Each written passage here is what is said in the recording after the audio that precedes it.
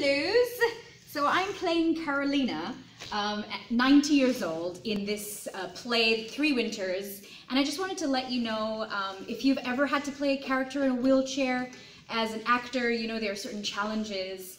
that come with it, but just 3 pointers if you ever have to play a character in a wheelchair is literally make sure your breathing is nice from the core, because otherwise you can kind of devoice because your posture is like that. Make sure that you have your shoulders back and that you're addressing everybody in this space.